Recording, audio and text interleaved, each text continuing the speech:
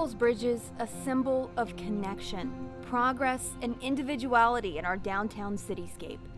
But they also hold a darker symbolism. Suicide is the number 3 cause of death nationwide in people from 10 to 35. The increase in the past 5 years has refocused attention to people who attempt suicide, but people jumping to end their lives is nothing new. The Jackson family lost their son, Chancey, 21 years ago. July 12, 1999, our 18-year-old son, Chancey Maurice Jackson, took his life by jumping off the 2nd Street Bridge. A breakup with a girlfriend, flunking out of summer school, and a wreck in his dad's car were the main stressors in Chancey's life, according to his dad, William, and stepmom, Wanda. After that car wreck in southern Indiana, Chancey was walking the 3 miles to his home in Louisville when he began to cross the 2nd Street Bridge, but he never made it to the other side. It's complicated, but it's simple.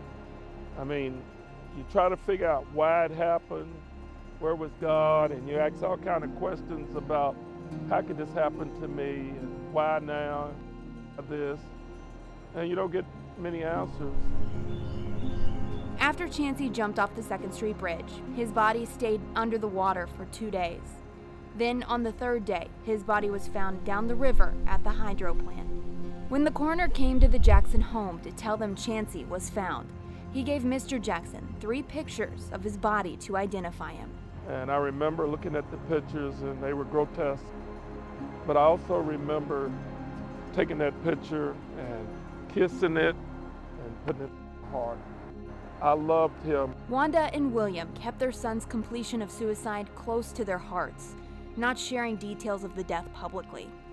As the 3 years have ticked by, the Jacksons opened their hearts to share what happened, just the beginning of the ripples of what happens when a person jumps off one of Louisville's bridges. At the University of Louisville's emergency department, Chelsea Hoops, clinical nurse manager of emergency psychiatric services, gets the opportunity to help those who attempt suicide and survive. They had this idea of something and it didn't work out like they thought it would. And then some people are angry as well, so it's really just kind of getting with that patient on the one-on-one level where they're at. Chelsea struggles when looking around at her patients and seeing how young some of them are. Sometimes it's the first time they're reaching out for help because they're not comfortable talking to their peers or their family, again, because of the stigma about mental health.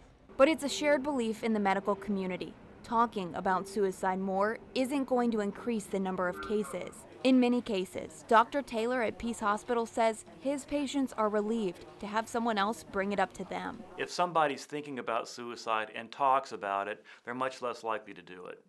It's the ones who don't talk about it are the ones that we're gonna see in the paper instead of in the hospital. Talking about suicide with your children, with your friends, or with your partner is a tough task. But with resources available to you online, in your community, you could be the person who saves someone's life. Why my boy? My son wasn't a drug dealer. He didn't run the streets. He wasn't a gangbanger. He'd never been locked up. He's never been in trouble with the law. Never. So truly, why my boy? We don't understand. It's a question these parents may never know the answer to. My daughter's so hurt by it that she felt like she had to move in his room just so she could feel him. Christian Gwen was a big brother. He was 4 here, and she was 3. A superb son. Everything I've asked for my son, he's given it to me. He and his father, Nevada, were close, sharing a bond with no bounds. I started teaching my son to fish about 5. Was he any good? Oh, he got better than me. Yeah. He could catch first fish. The 19-year-old had finished high school and graduated from Job Corps over the summer. A life cut short just a week before Christmas on December 19th. Only thing I could do was scream his name. It was around 9:30 that Thursday night. His mother, Krista, got a call from a friend. She said, I'm telling you, you need to get to 43rd and Market. Hurry up. There within minutes, and her husband close behind. He can actually see my son with the paramedics working on him, about to put him in the ambulance. And we're just asking the police, is that our boy? Rushed to the hospital, but Christian wouldn't make it. My son was hit 2 times. He was hit in the upper torso and one through the hand. His parents say he was walking on the sidewalk the night that he died, leaving Indy's with a few friends. That's when she says a car circled the block. Someone rolled down the window and started shooting. His friends got away. What he's trying to tell us was Chris wasn't paying attention or didn't see him and got caught. Christian's friends described the car they believe they saw to his parents. It was told to me by numerous accounts that it was a 2006 maroon Chevy Impala. Now every car we see that look like it, It we wonder. seems like it. They say Christian had a 10 p.m. curfew, and he never missed it. He would have been home in 30 minutes. It happened only 2 blocks from their home, a corner that's hard to even drive past nowadays.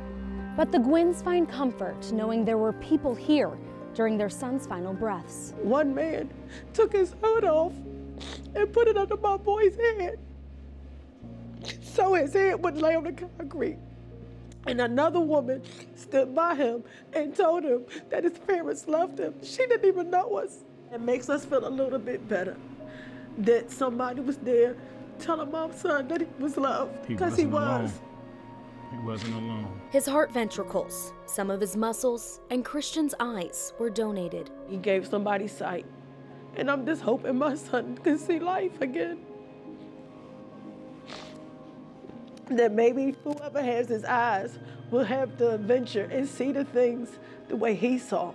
And to those who saw his murder, that know who pulled the trigger, Nevada and Krista are begging for you to speak up.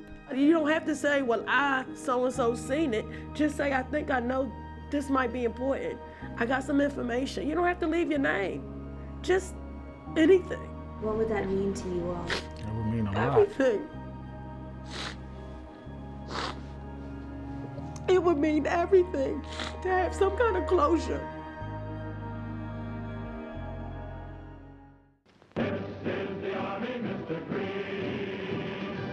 It's no secret, stories from the greatest generation are fading with every passing day.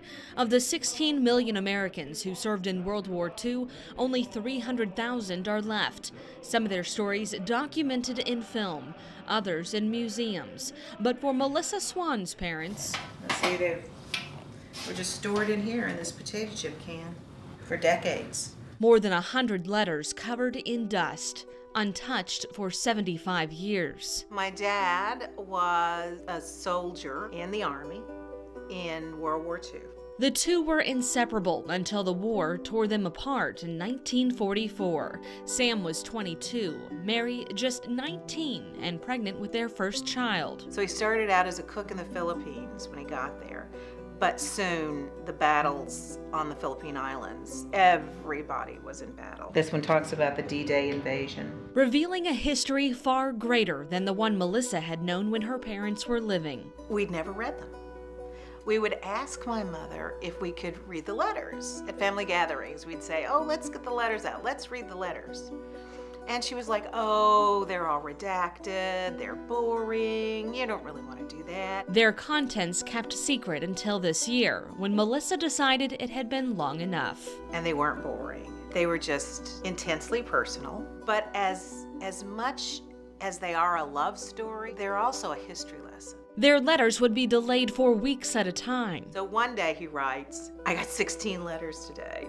And he's so happy because the letter before that was saying, what am I, the forgotten man? I never get a letter. It was the beginning of what would be a 73-year marriage. If they wanted to say something suggestive, they'd say, you know what I mean, wink, wink. The way he teases her, the way she scolds him, the way, all of that still goes on, even though they're thousands of miles away and could be gone tomorrow. At times, the couple had nothing, not even $1. He asked her at one point for $3. And at another point she said, I didn't need all the money you sent me. I have $1 left over, so I'm sending it back. And to think, $1 bill. That's what takes my breath away. Comparing their struggles with today's? We have no idea. There are a lot of parallels with this pandemic, with women working as there were during World War II. I mean, mothers had to find childcare. If the childcare fell apart, the job fell apart. Never knowing when it all would end. You'll see the Red Cross stationery that we have that he wrote from the hospital. Toward the end of his service, Sam suffered from bleeding ulcers. Doctors doubted he'd ever make it home. They write letters, October. I'm sure I'll be home by Christmas. November. Well, it doesn't look like it's going to be Christmas this year. Some days I would just have to walk away. The last letter in the pile, nothing short of heartbreaking. I figured it out yesterday and finally have concluded that nothing short of a miracle will get me home before February. Sort of disheartening, isn't it? I guess I was merely stargazing before. Even though I can't be home for Christmas, do me a favor and pretend I'm there with you. I will be in my dreams. That's next best. And while we don't know when Sam finally came home to Mary, we can smile knowing he did. They made a wonderful life for themselves. In Louisville, Brooke Hash, WHAS 11 News. Oh, beautiful, for spacious skies. These days, when distance is our friend, it's kind of crazy because everybody's self-isolating. Neighbors in the Tyler Park community, okay, but make sure you stay 6 feet away, are coming together without leaving their homes. Trying not to go crazy, all of us. No, we can't get close right now, but it's a way to show each other we support each other. They're calling it Front Porch Fridays. A time to grab your coffee and head outside. We see our neighbors Ernst and Joe over there, and there's our neighbors Ray and Tessa. Hey Ray, Tessa. So yeah, we're just having fun with it right now. There are many among us here. The world definitely feels like it's turned upside down right now, but things like neighbors can help you get through it, and seeing everybody on the front porches and just waving as people are walking by can really help to lift your spirits. For some, working from home isn't new. Yeah, here on the porch. Anyways. One now chocked full of rainbows and hope. Yeah, just hang out, feed, and watch TV more or less at the current time. But these days, it's different. That first 70-degree day, we were all out all day long. It was pretty cool. It was like we were working together, but not at all. That's for America. Hang in, hang in. In the Highlands, Brooke Hash, WHAS 11 News.